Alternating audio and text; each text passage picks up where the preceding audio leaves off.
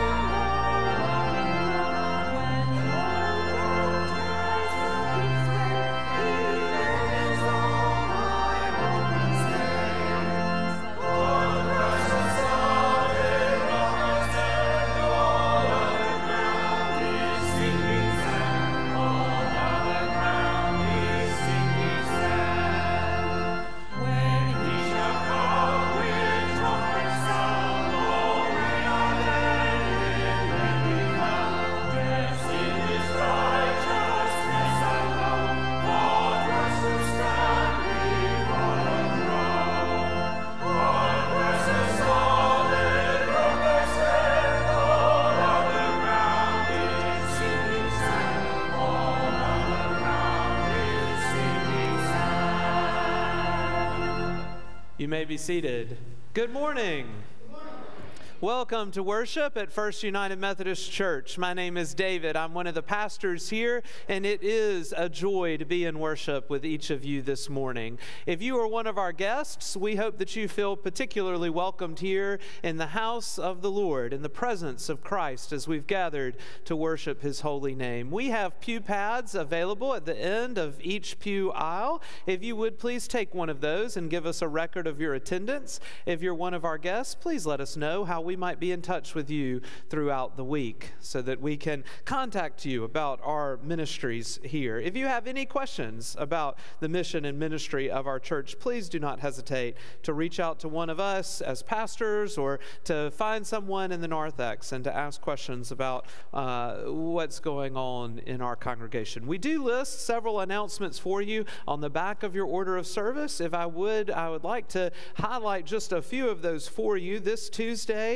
we will have our United Women in Faith monthly meeting in the parlor. You can see information about that. This Wednesday, we will have our Lenten lunch. These Lenten luncheons have been great successes, a lot of fun. We've had 2 so far. This Wednesday in the fellowship hall, beginning at 11:30, lunch is served. The program starts close to noon so that you can take your lunch hour to come. We have Nate Patterson. He's a ministry leader here in Dothan, the executive director of Time Youth Dothan. This is probably the most important ministry for Jesus Christ and our middle schoolers in the Dothan area that's happening right now. Nate is running this ministry, helping take care of young people in our community and raising them for Christ. We would love for you to come and hear about his ministry and hear the message that God has given him to share with us. That's this week in the fellowship hall during the lunch hour. You do not need a reservation to come. We hope you will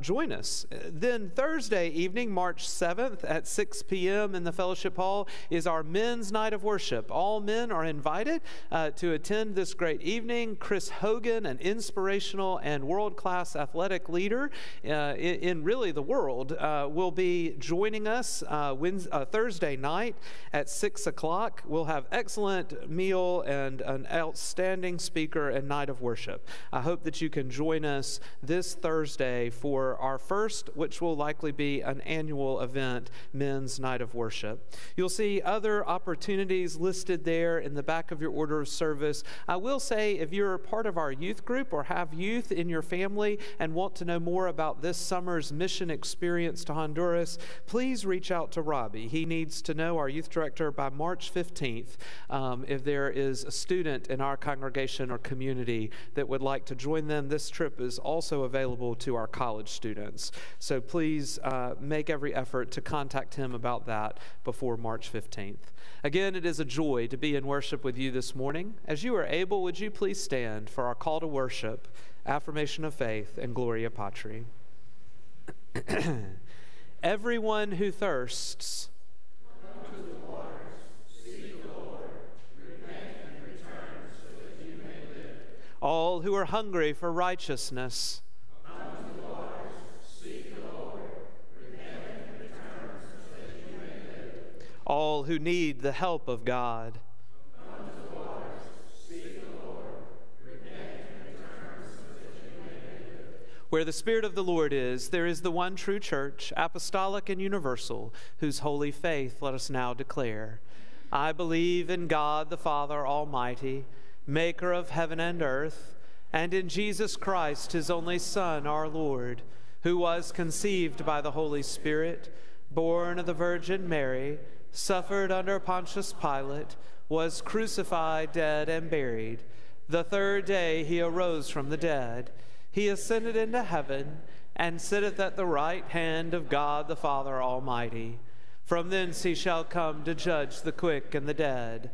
I believe in the Holy Spirit, the holy Catholic Church, the communion of saints, the forgiveness of sins, the resurrection of the body, and the life everlasting.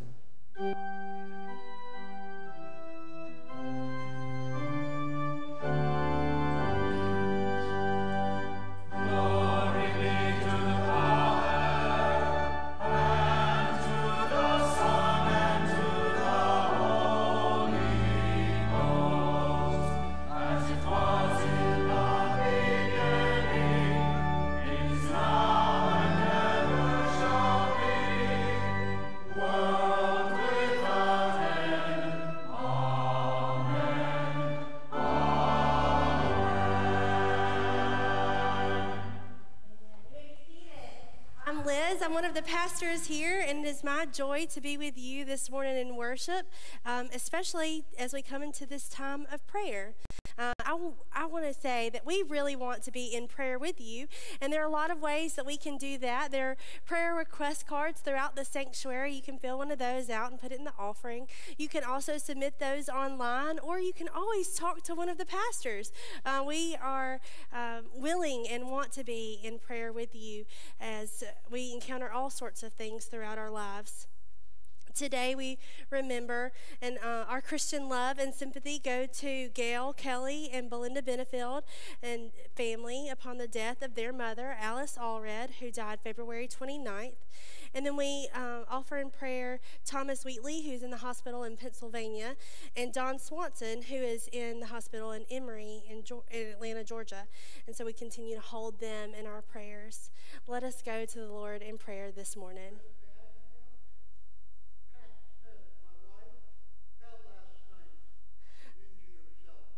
So we'll, okay. Thank you. We'll also add Pat Smith, and we'll continue to hold her in prayer upon a fall earlier this morning. Let us go to the Lord in prayer. Almighty God, you are the creator of the universe, the one who set the stars in the sky and took the dust of the earth into your hands and carefully formed each of us, knowing us down to the number of hairs upon our head. Out of your love, you have offered each of your children the cup of salvation, even though we have rebelled against your love and failed to be an obedient people. Still, your grace reaches through the barriers and breaks down walls and does not leave us to the slavery of sin. Help us now, O Lord, to follow your Son Jesus more closely as we cling to your rod and your staff to be led out of the shadows and into the comfort of your light, the comfort of your presence in this world. We pray for peace in our world and for the joy of your glory to be known and celebrated by all. May your Spirit dance in our souls that we may be stirred within in new strength and energy, knowing that you are alive in us, and we have the opportunity to shine your light with our every breath. In your abundant love, we receive healing and hope, for your kingdom is coming, and we can taste the goodness of your love. So with grateful hearts, we praise your name. Amen.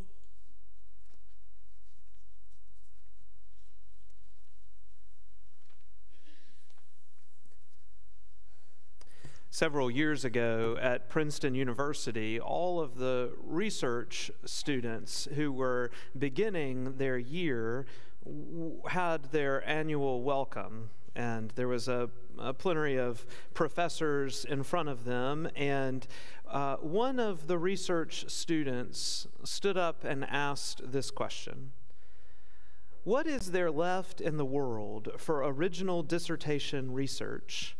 And the first professor at Princeton University to answer this doctoral student was Professor Albert Einstein. He grabbed a microphone and he said these words: "Find out about prayer. Somebody must find out about prayer." During these weeks, we have been exploring the Scripture as we do our own research on how to live a more full life of prayer as Jesus' disciples. This morning, we turn to the passage where they said to him, "Teach us about prayer." To hear Jesus' response, would you please stand out of reverence for him? This is Matthew chapter 6, verses 9 through 13. "Pray then in this way: Our Father in heaven, hallowed be your name. Your kingdom come, your will be done, on earth as it is in heaven. Give us this day our daily bread, and forgive us our debts, as we also have forgiven our debtors. And do not bring us to the time of trial, but rescue us from the evil one." This is the word of God for the people of God. You may be seated. When I was a youngster in Sunday school, I went up to my Sunday school class at my church, and the teacher was trying to keep all of our interest and also teach us a thing or two as young people about prayer. And so I remember vividly her asking the question, "What name do you use for God when you're praying?" Now, if you've been using the workbook of Living Prayer, which is the Maxie Dunham study that our church, over 200 people, are using this Lenten season, you know that in week 1, day 7, this is a question asked for reflection. What is the name you use for God when you pray? Well, back to my Sunday school class, one of the kids said, "I always say, 'Dear God.'" She affirmed that response. And another said, "I use the word Father." And another said, "I use Almighty God." And then she used that opportunity to teach us really what Almighty means. And then someone said, I pray to Jesus. Is that okay?" "Of course, that's wonderful." And then I raised my hand, and she called on me, and I said, "Well, I sometimes use Jesus' first name." And she kind of proudly looked at me like, "Oh, we've got a biblical scholar here." And she said, "You use the name Yahweh, David?" And I said, "No, I've never heard of that before. I call God Howard." And she said, What? And I said, "You know, in big church, every Sunday we say, 'Our Father in heaven, hallowed be thy name.'" I was 7 years old before I realized God's first name wasn't Howard. Today, we read this prayer that we have named the Lord's Prayer. This prayer that has shaped Christianity for 2 millennia. This prayer that he gave us teaches us so many things about who God is and who we are in the presence of God that one day we likely will do an entire sermon series just on the Lord's Prayer. But in our exploration of how to be better prayers or more fruitful in our praying, more scriptural in our understanding of our life of prayer, I want to look at one do, if you will, because last week we did some don'ts, of praying. And it's found in line 1 of this one prayer that Jesus gave us. But we say it so often that I think sometimes the repetition of saying it has stopped us from being arrested by its power. Our Father, who art in heaven, hallowed be thy name. Here's what the oldest version we have of Matthew's gospel tells us the Greek says. Father of us, the one in the heavens, let be revered and adored the name of you. That word, hagiastheto, that we have in Greek, that Matthew used in his gospel, that Jesus said to his disciples, hagiastheto, we translate now with this medieval term, hallowed. But a real translation of the word, used most every other time it's translated in our ancient texts, is let be revered and adored. Let be revered and adored your name is the prayer Jesus taught us. That is the do, if you will, of praying. Adoration. Are you including adoration in your daily prayer life? You see, Christ understood that when we worship, it tells us just as much about the worshiper as it does about the deity being worshiped. That our worship is actually important and matters. How we worship, what we say when we worship, the disposition that we have when we approach God's heavenly throne, but here on earth. Jesus wanted that attitude, that disposition to be one of joy, one of service, one of praise. This is the attitude that we should use when we approach the throne of God. Christ has taught us in the Lord's Prayer, one of the first lessons is that we must adore God in our praying. Finding a life of joy and worship is the outcome of living a life of prayer. So that if we develop an active prayer life in our own spiritual practice, the outcome of that will be joy and worship of God. So Jesus begins at the goal. He gives us words to use at the very beginning of our prayer so that we know where we're headed with our praying, and that is we begin in worship. We begin in adoration.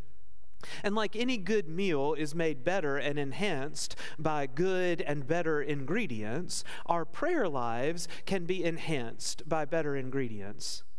Last week, we talked about the scriptural practices of supplication. That is a prayer where we beg God to supply our needs. Confession, a prayer where we name our sins and pray for repentance. We talked about meditation, a prayer where we are listening for God to speak to us. If you weren't with us, you can go back and listen to those components or elements of a more effective prayer life. This morning is adoration, another effective and essential ingredient to a more robust prayer life. We adore God for who He is. We praise God for His holiness, for His power, for His majesty. Now, God doesn't need our adoration, but we deeply need to adore God. We need to be the kind of people who learn day to day that we have been maybe even created just to glorify and worship God. And so adoration as an act of prayer situates us properly before Him every single day of our lives to focus on His holiness, on His very nature. This is so important that Paul, in his greatest epistle, Paul wrote most of the letters of the New Testament. His greatest one is likely Romans. Doesn't have to be your favorite one. It just has the most meat in it. And it's not really a whole lot of words. I should have counted for this part of the sermon. But he uses several times throughout his epistle to the church in Rome, he uses a pause to adore God. right there in the very letter that he's writing. One example is in Romans chapter 11. Oh, the depth of the riches and wisdom and knowledge of God. He could have said, God knows all things, or God is omniscient.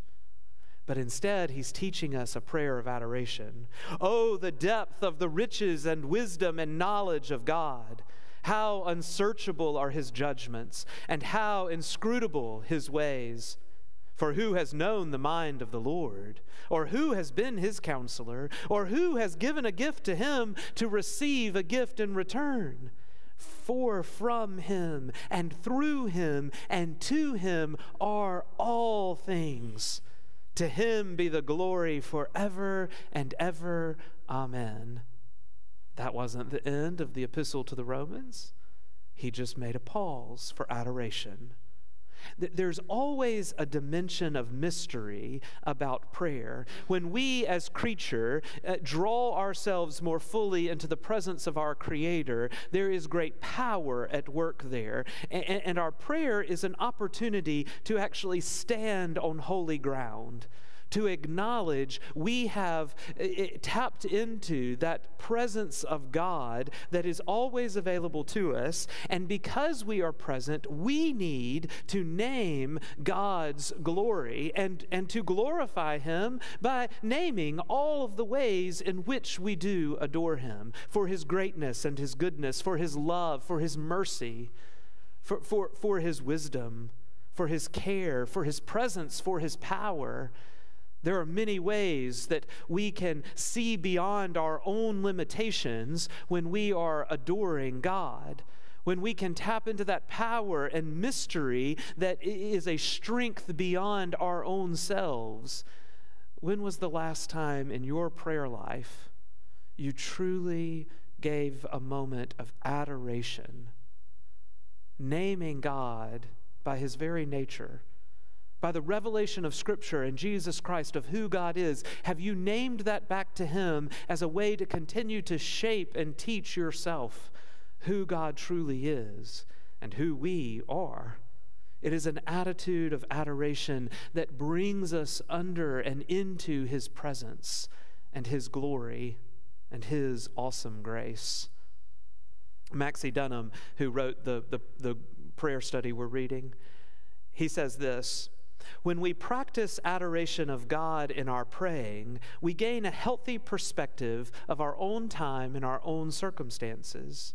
I have found, and many others have shared the same experience, that problems are seen in a different light when we are adoring God. Perplexities untangle. I love that. That confusion often vanishes. It's just in the act of adoration that clarity can be given to the prayer.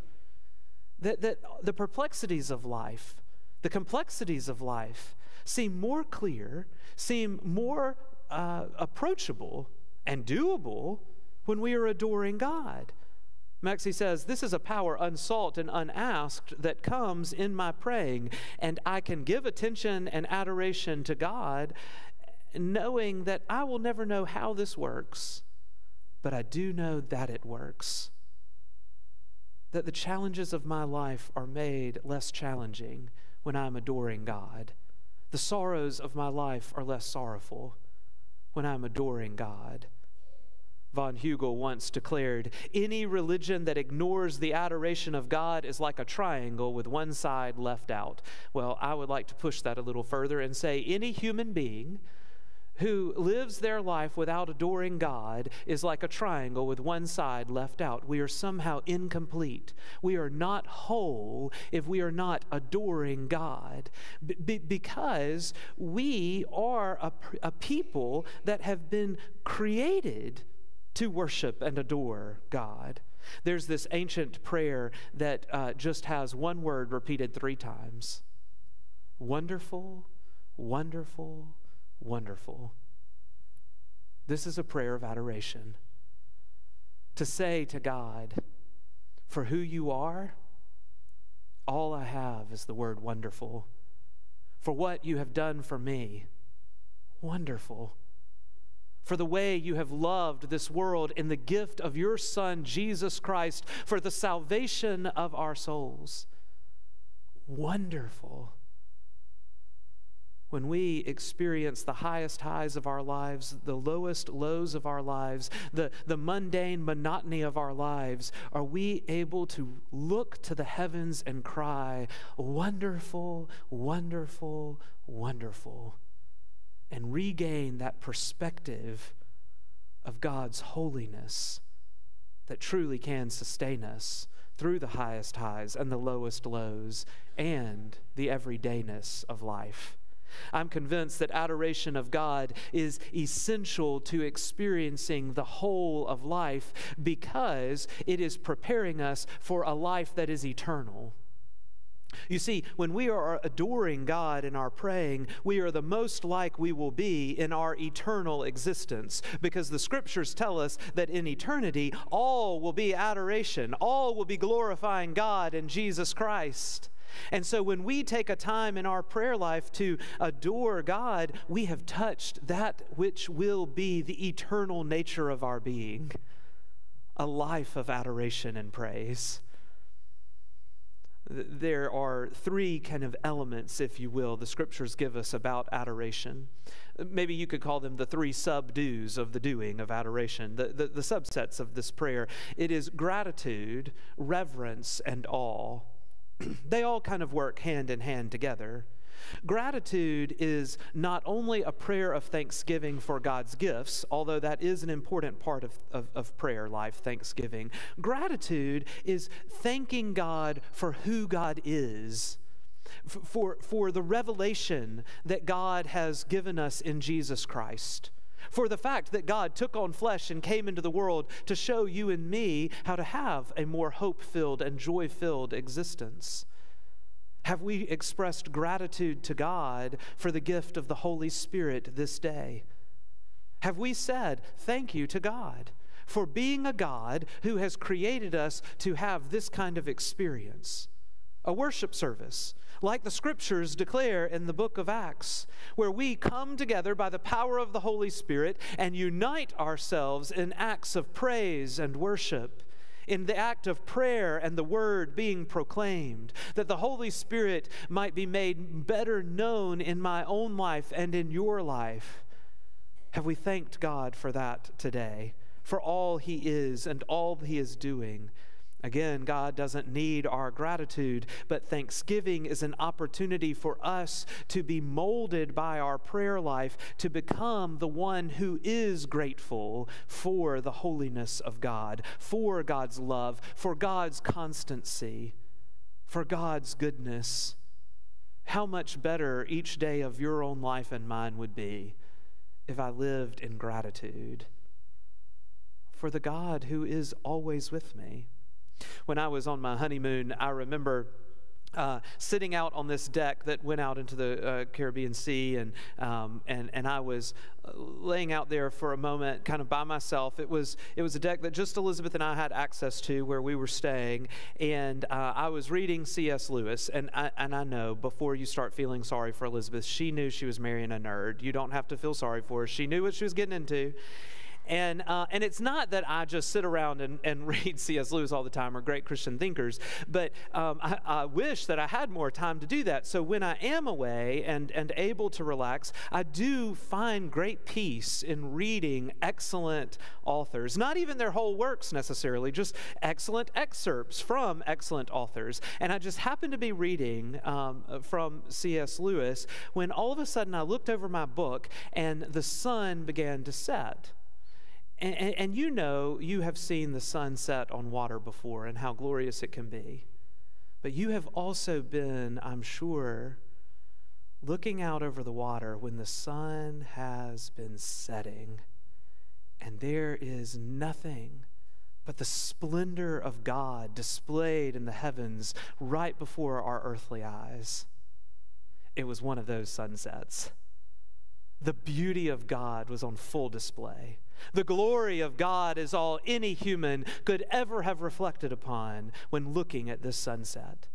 And do you know what my first instinct was? to run away from it. Do you know why? Because Elizabeth wasn't there at that moment. She was inside the room. And I had to share it with her. I had to go get her as quickly as I could. And I ran and I got Elizabeth and I brought her out to the deck because I knew this sunset would only be real to me if I could share it with the one whom I loved. It became more glorious and more splendid and more enjoyable if I was able to experience it with Elizabeth. And I knew that life was different now, because experiences are only truly enjoyed and celebrated if I also have the chance to enjoy them and celebrate them and share them with her.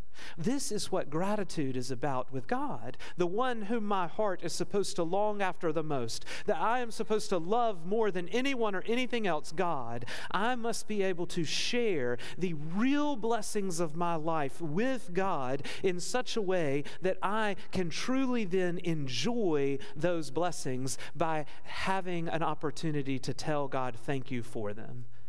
Christ is teaching us to change our perceptions and our very lives as we show our gratitude to God for all that He is. After the sunset, I began reading that passage that I was reading from C.S. Lewis again, this time inside. And it was amazing how God's hand was right on it. I have it highlighted and starred, and I've written all in the margins about what had just occurred, because what C.S. Lewis began to talk about in that portion of the book was adoration and the prayer of gratitude. These are his words. I think we delight to praise what we enjoy because the praise not merely expresses but completes the enjoyment. It is its appointed consummation. Do you hear what he's saying? You cannot really enjoy something until you've told God how grateful you are for that thing. That is the consummation of the enjoyment of it. It is not out of compliment that lovers keep telling one another how beautiful they are. The delight is incomplete until it's expressed. It is frustrating to have discovered a new author and not be able to tell anyone how good they are. To come suddenly at the turn of the road upon some mountain valley of unexpected grandeur, and then to have to keep silent because the people in the car with you think of it no more than a tin can in the ditch. To hear a good joke and to find no one to share it with, Lewis writes, the worthier the object, the more intense delight will be. If it were possible for a created soul fully, I mean up to the full measure conceivable in a finite being, to appreciate, that is, to love and delight in, the worthiest object of all, and simultaneously at every moment to give this delight perfect expression, then that soul would be in supreme beatitude. To see what adoration really means, we must suppose ourselves to be in perfect love with God. In our praying, become drunk with the love of God. Drown in your love of God. Be dissolved by your love for God. That delight, which far from remaining pent up within ourselves as incommunicable, hence hardly tolerable bliss, flows out from us incessantly again in effortless and perfect expression. Our joy no more separable from the praise in which it liberates and utters itself than the brightness of a mirror receives is separable from the brightness it sheds. If, in fact, our chief end is to glorify God and enjoy Him forever, then we shall know that these are the same thing. To fully enjoy God is to glorify God. Are we doing this in our prayer life? To glorify God is to enjoy God. This is what it means to sit before Him and to know yourself as created, sustained, and saved, and to be grateful. All the other moments of our life, because we're such busy, important people, we're trying to create things and sustain things and save things. In our prayer life, we kneel in gratitude as the one created, sustained, and saved. It is so liberating. The second element of adoration, after we've fully expressed our gratitude and thereby fully enjoyed who God is for us, is the practice of reverence. To be reverent, to revere God in our prayer life isn't really something that is easy to teach. It's not something to say it ought to happen, because it's really more, I think, of a feeling we can hardly contain when we're drawn into the knowledge of God's presence. It's why we teach children to fold their hands when they pray, so that there's some kind of physical act of saying, okay, now I'm doing something that's different. I'm somehow being respectful. I can't be doing this if I've got my hands like this, first of all, so there's some mechanics to all this. But also, I've stopped. I don't walk around like this or sit like this normally. I'm doing something that should be reverent. It's why some adults continue the practice of kneeling when they pray, to create that sense of reverence. I like to think of a time when I was truly at one with God and could do nothing but revere Him. When I am practicing adoration in my own prayer life. I'll give you an example. I was responsible for a long time, for about 7 years, for the ordination service of the Alabama-West Florida Annual Conference of United Methodism. And so each year, because I was the executive pastor at the church where it took place, I would have to plan the service. And the planning was hard. The execution of it was much more challenging. And get everybody ready and in their place and have everything they need to have. And to do this, it was like a 2.5-hour service. And so I would work for months in preparation. And then the year that I was going to be ordained, people started saying things like, we need someone else to plan the service, even though it's the job of that person at that church that I had, because I was going to be ordained.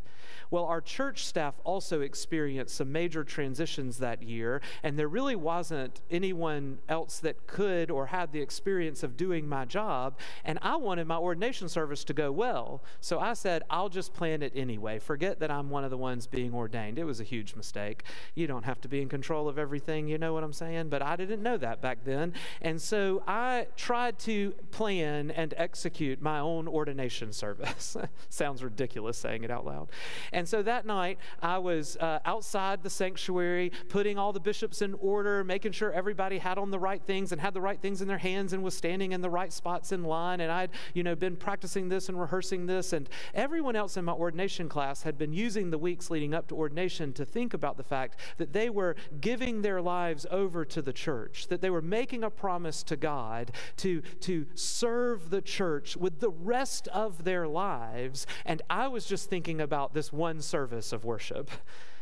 It was so frenetic and busy. And then finally, I walked down the center aisle right where I was supposed to, and I sit on the outside aisle of the first pew where the ordinands were sitting. And because I was in charge of the service, I got to sit on the outside aisle because that's the best seat. And sitting right next to me was my best friend in my ordination class, Lonnie Pittman. Some of you might remember Lonnie. He served here. We're great buds. And as I was sitting there, I was still just working, making sure everything was happening like it was supposed to. Then the choir stood up to sing the anthem that had been prepared, and I had asked them to do a piece that's ridiculously hard, but they never acted like it because they wanted to do their best, and they wanted to give this gift to me since it was the one I picked. It's Mac Wilberg's arrangement of Come Thou Fount, and when they sang that first line, which is really sung almost a cappella, Come Thou Fount of Every Blessing, suddenly it hit me what was happening, where I was, whose I was, and before whom all the secrets of my heart had been disclosed, and that I was about to give my whole life over to Him and His church, and that this is a fount of every blessing. And friends, I melted into tears. I was so thankful that I was facing the choir, two of whom couldn't finish the anthem because of how wretched I looked in my crying. The rest of the congregation, praise be to God, couldn't see me. Lonnie looks over and puts his arm on me and says, "Are you okay?" And I said, "I'm fine. I'm going to be okay." And then the song continues, and I'm wailing. I mean, I can barely hold in the feelings I had because of the reverence of that moment and the feeling of being at one with a God who is a God of every blessing. And Lonnie puts his arm around me and says, "Hey, I'm going to try to get you out of here. I don't think you're okay." And I said, "If you try to get me out of here, I will kill you." And so in that moment, I was kidding, I didn't. I felt true oneness with God. In my praying, I try to bring myself to that level of reverence, to remember who I am, whose I am, and before whom I am offering these prayers. It is an acknowledgement. And then the third subdo, if you will, or doing, is awe. It's another element of adoration. Awe is much like reverence, except it's a feeling in which we cannot truly comprehend the awesomeness of God, that sometimes all we are able to do is declare how awesome and awe-inspiring God is. It's when we have that speechless uncertainty that all those incidences in our lives that we were calling coincidences were actually God incidences, that He had put them in our lives to get us right to where we needed to be at the right time in the right place to make the right decision or to have the right conversation. It's an acknowledgement that even though we almost never realize it, we have these sudden bursts of epiphanies or insights that God has been guiding us and making all those misplaced and displaced moments fall into place so that we might be at one with the great mystery who is God. It is the moment, is the moment when the Psalter says, "What are human beings that you are mindful of us? Mortals, that you would care for us." It's Psalm 8. It is these moments where all there is the awesome nature of God and our spirit's acknowledgement of it. But we have to capture that in our praying, in our adoration. If you've ever had the chance to hike the Grand Canyon, I've done it once. 2/3 of the way up, God gave me a gift. I turned around from one of the switchbacks and I looked at the vastness. I actually think 2/3 up is a better view from the very top because your eyes can't capture it all. The sight is really inexplicable. It's too hard to describe with human words. It's that majestic and beautiful. And when I looked out into the canyon, God gave me a secret, a gift, and it was this: I am nothing. I have nothing. I am, in the course of human history and in the breadth of all creation, a little bitty speck of dust. I mean, if you think about all the billions of people who've walked this earth that God has created, and all the places and in all the things, what am I?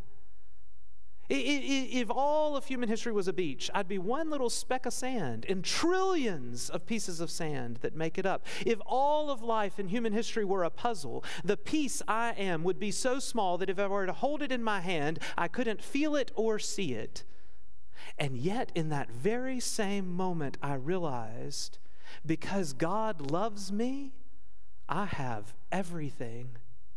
Because God has saved me, while I may be on my own nothing, I am eternal. I'm going to outlast this Grand Canyon. It's going to be long gone, and I will still be existing in the everlasting praise and worship of God, Father, Son, and Holy Spirit. I am more significant and worthy than this canyon is because of God, because of His love and His salvation. This is awe. This is awe-inspiring. This is where we say to God, who is ever present, who is our Creator and our Sustainer and our Savior, we are grateful. We revere you, and you are awesome.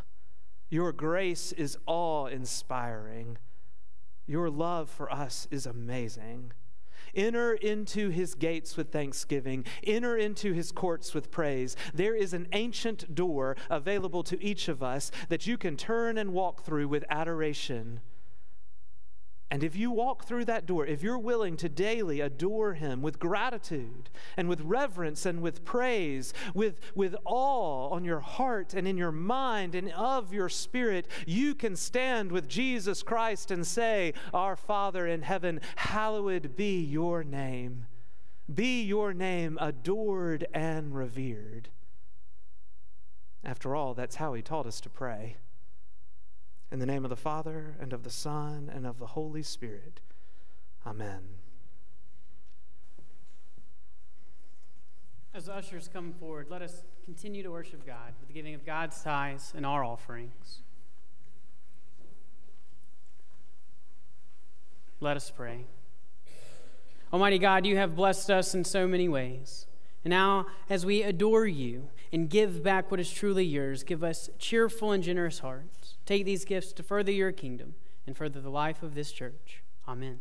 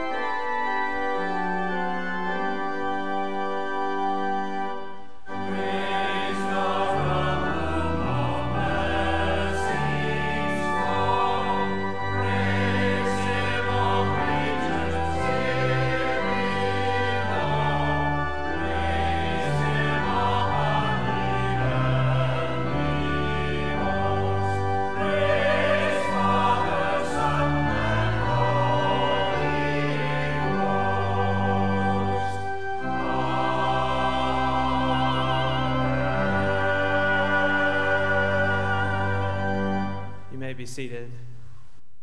If you would like to follow along with the musical setting of the Great Thanksgiving, it is found on page 17 in your hymnals, otherwise printed in your order of service. Would you join me now as we give the Great Thanksgiving back to God? The Lord be with you. Lift up your hearts. Let us give thanks to the Lord our God. It is right and a good and joyful thing, always and everywhere, to give thanks to you, Father Almighty, creator of heaven and earth. In love you made us for yourself. And when we had fallen into sin and become subject to evil and death, your love remained steadfast. You bid your faithful people cleanse their hearts and prepare with joy for the Easter feast, that renewed by your word and sacraments, fervent in prayer and works of justice and mercy, we may come to the fullness of grace that you have prepared for those who love you. And so with your people on earth and all the company of heaven, we praise your name and join their unending hymn.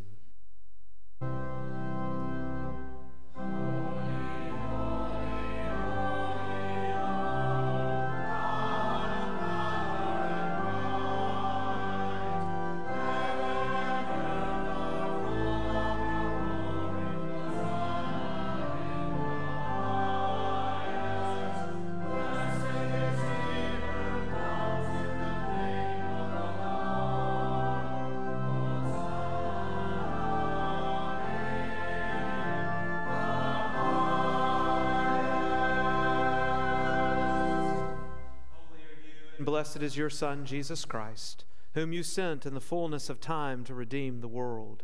He emptied himself, taking the form of a servant, being born in our likeness. He humbled himself and became obedient unto death, even death on a cross. He took upon himself our sin and death, and offered himself a perfect sacrifice for the sin of the whole world. By the baptism of his suffering, death, and resurrection, you gave birth to your church. You delivered us from slavery to sin and death and made with us a new covenant by water and the Spirit. On the night in which Christ gave himself up for us, he took bread and he broke it. He gave thanks to God and he gave it to you, his disciples, and said, "Take and eat. This is my body, which is given for you. Do this in remembrance of me." Likewise, when the supper was over, he took the cup. He gave thanks to God, he gave it to his disciples, and he said, "Drink from this, all of you. This is the blood of the new covenant, poured out for you and for many for the forgiveness of sins. Do this as often as you drink it in remembrance of me."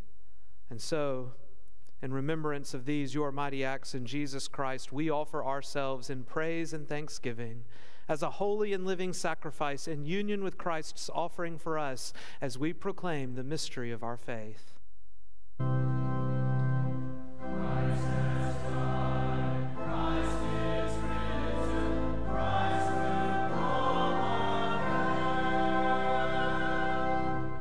Pour out your Holy Spirit on us gathered here and on these gifts of bread and wine. Make them be for us the body and blood of Christ, that we might be for the world the body of Christ, redeemed by his blood. By your Spirit, make us one with Christ, one with each other, and one in ministry to all the world, until Christ comes in his final victory and we feast at his heavenly banquet. Through your Son, Jesus Christ, with the Holy Spirit in your holy church, all honor and glory is yours, Almighty Father, now and forever.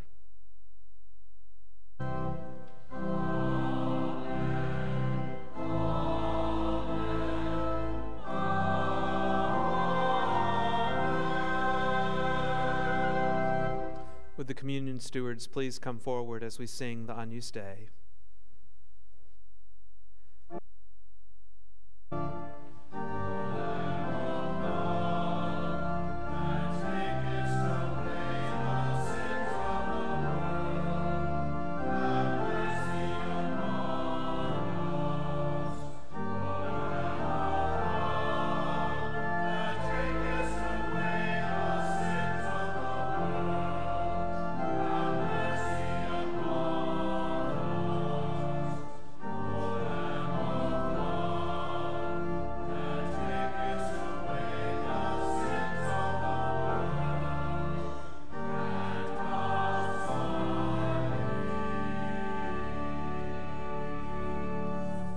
And now, with the confidence of the children of God, let us pray.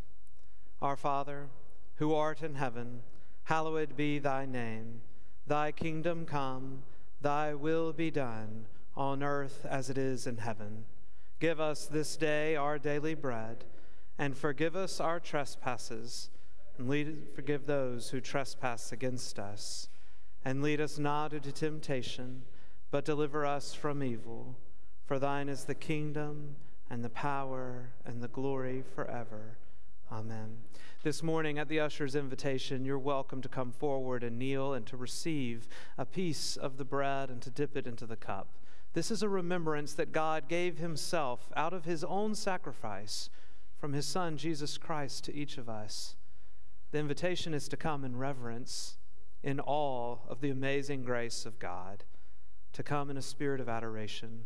All are welcomed here. This is not the First United Methodist Church's table. It is Jesus' table. If you need gluten-free elements, please let one of the pastors know. And if you'd like to leave a gift here as an act of worship on the altar rail, it will be given to our In Christ's Name ministry that goes to take care of those who need care the most in our community. You are invited. The table is open.